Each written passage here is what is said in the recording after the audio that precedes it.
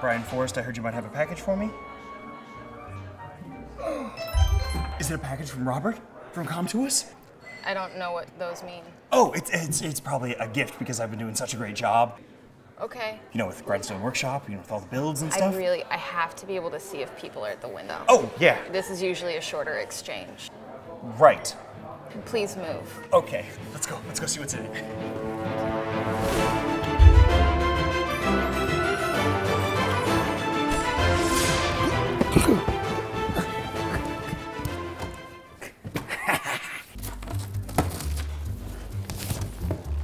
It's another box.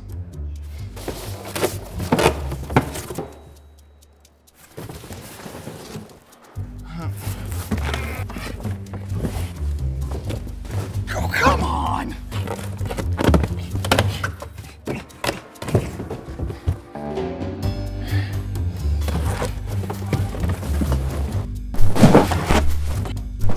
This better be the last one.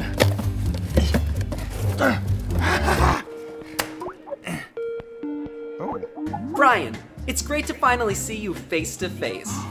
Well, sort of. Mr. Bean, it is an honor to finally meet you. Bryan, please. Mr. Bean was my father. You may call me Sir Bean. Anyway, let's hop to it. This week, we'd like you to create a Water Knight cosplay. The Water Knight, who is awoken into Lapis, is oftentimes the first natural 4-star that new players acquire. Her usefulness extends far beyond the early game. She is honestly one of the most recognizable monsters in all of Summoner's War, so don't mess this up. No pressure, sir. So for this challenge, it's gonna be all hands on deck. You'll probably need to assemble a team or something. Good luck. Oh, I love a good getting the team together montage. Hit it! First up, we got Lauren Matesic. She owns Castle Corsetry, a one-stop shop for custom cosplays, costumes, and corsets. And yes, she works out of a castle. Not a real one because this is Los Angeles, but like, you know, a really cool fake castle. Next, we got Mylin Sarley. She's an expert on all things armor, foam, and cosplay. Don't mess. And yes, that is her real hair. Speaking of hair, Water Knight has some unique locks, so I'm tagging in someone who knows wigs, how to cut them, how to style them, how to wear them. Enter Jessica Mills. Wigs, so many wigs, wigs everywhere. Oh, hey, I like that one. Welcome to the Magic Knights. You gonna add like effects? I am so excited to get started. Hold on. That's better. All right, Lauren, what's the plan? So I'm gonna handle all of the soft goods parts, all of the fabric bits, the corset, the gloves, the thigh highs, the skirt.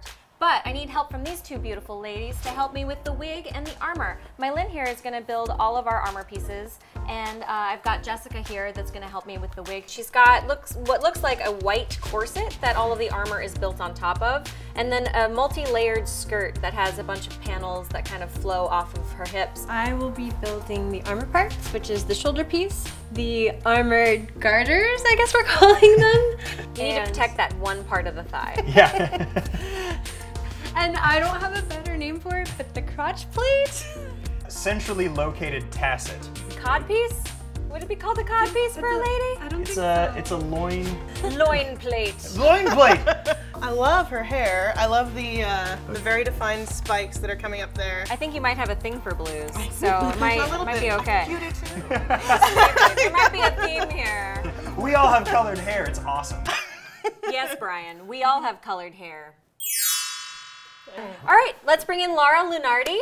She's going to be our amazing Magic Knight for this project. Wait, I thought I was cosplaying it. Oh, no, Bryan. We have lots of other important tasks for you to fulfill for us.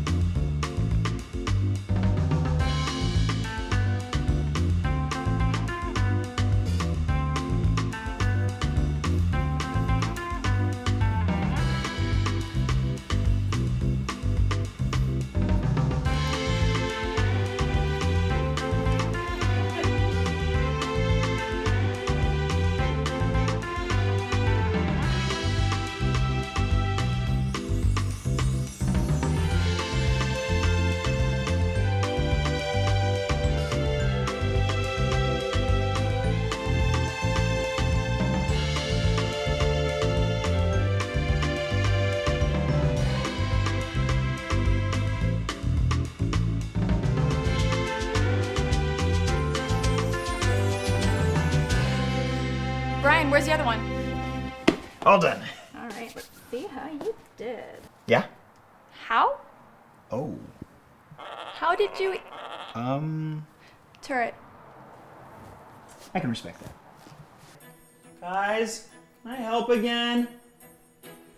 No. I noticed that Magic Knight, just like Lapis, uses a sword, and I thought, well, since I already built one, we could just use this. Oh no, that is not con safe. Is that real metal? Yes. Oh. So basically, we need to make a new one, is what you're saying. A con safe. Now, what does con safe mean? Most of the time at cons, you aren't allowed to have like a real metal sword. So one of the things that's nice about foam is you can keep your armor light. In foam, you can actually make it look more like the original artwork. Mm-hmm. You can create that bulk without having to worry about it weighing 1,000,000 pounds. Well, that's a great idea. Oh!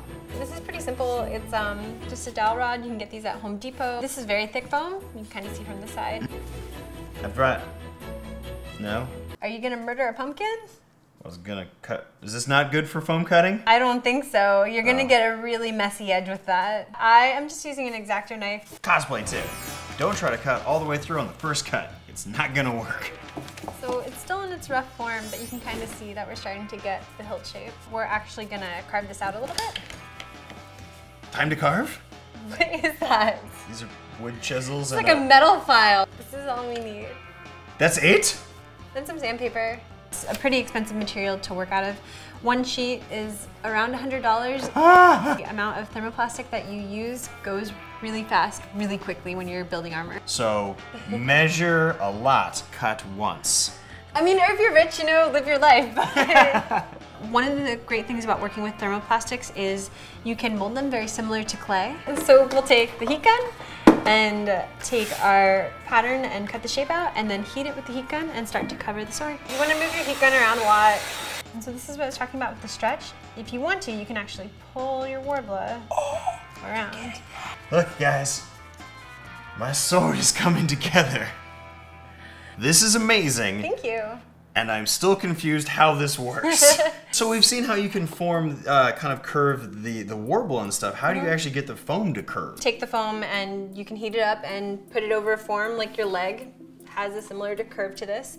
I create seams to force the foam to want to stay in a curve. That's one seam. Just the one, yeah. But I guess, yeah, it can get infinitely more complex, can it? It can get infinitely more complex when you have something like a corset. Ah! Foam's always going to fight against itself, and it's always going to fight to come out of that curve. Why doesn't this fit me? Because you don't have boobs. Probably. Oh my god, you guys, this has been a crazy week, and you have all put in so much work, and I am so excited for today, and this looks amazing. Everything had to be sealed and then painted and then shadow and highlight. There's dry and cure times between certain things. Lauren, last time I was here and I was very helpful. So helpful. How did you make all these soft goods come together into this cohesive costume? Like a magical puzzle piece. I knew it. So when we're doing custom costume designs, typically we map out the whole design on a flat pattern and then cut it apart and add your seam allowance. So that's what happened with all these like little pieces here with all the see-through chiffon layers. The corset base, which is really just there to hold all of the armor together. And Jessica, that wig is amazing. It's gonna look perfect. How? A lot of hairspray. Maybe a can or two, I'm not sure. Oh a my lot goodness. of teasing, some steam, more hairspray. I think it's time to suit up. Not today, Brian. Fine.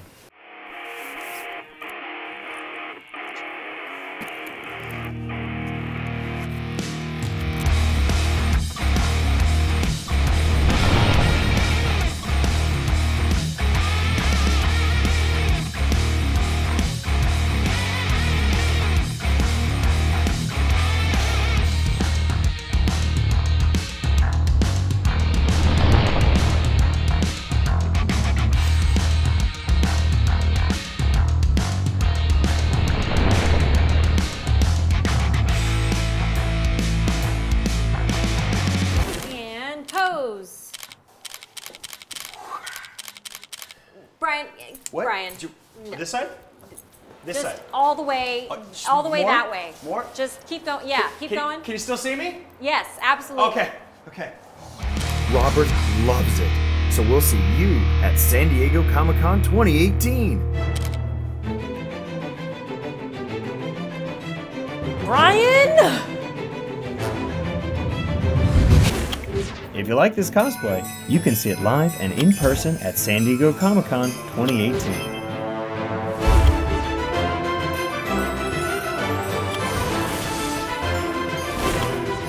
Hey there, thanks for watching this week's episode of Grindstone Workshop. Be sure to check back every week for a brand new episode.